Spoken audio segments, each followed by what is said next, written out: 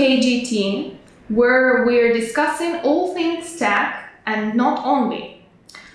Our today's guest is Hussein Kanji, and we are talking about the future of venture capital and finance. Thank you for joining us, Hussein. Thank you for having me.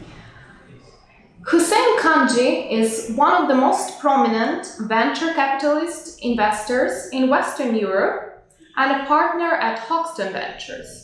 Currently, everyone is associating East London with tech, creativity, and entrepreneurship.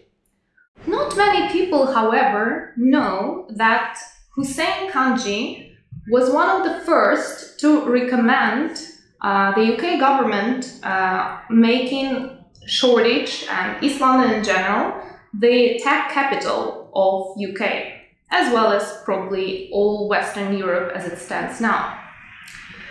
Hussein, if I was in your place, I would probably make sure that I have invested in real estate right when UK government set on the idea of the tech hub.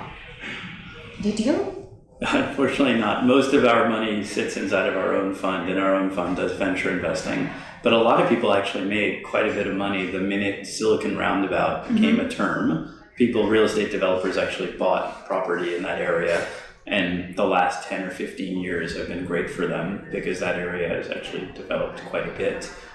Well, that's for sure. I think the prices skyrocketed like twice or so. Yeah, rumor has it, I think Red Shirt Street, which is in Shoreditch, I think Louis Vuitton has bought that entire street, which is one of the reasons why they're all boutiques on that street now. Oh. So we can read about Hoxton Ventures and Hussein all we want on internet, as well as research what venture capital is. But I think it would be very interesting to learn firsthand from you, Hussein, what got you into VC in the first place, and how did you manage to become a success in such a competitive industry? So VC was an entirely accidental career. I moved to London and I got a call from a venture firm here that's a very good venture firm, probably one of the best in the UK, Accel Partners. It's a US firm. And they created a job for me when I was still in business school, and so I got to learn the venture business from really one of the best firms in the world. And then I left to go set up my own firm. When I set up my own firm, there were very few venture people in the UK and very few venture people who wanted to invest into Europe. So, like with most things, being at the right place at the right time is a key to success. We were just kind of in the right place at the right time, just as the industry here took off.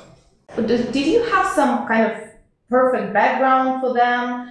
Were you studying something similar? I knew of them, and a long time ago I had a good discussion with the Accel guys when I was doing a startup, and so someone I knew connected me to the partnership here. And these things are all relationships, and they're relationships over the long term. So they kind of knew of me. I helped them out on something, and I helped out on something else. And then they said, why don't we just create a job for you? And that's kind of what happened.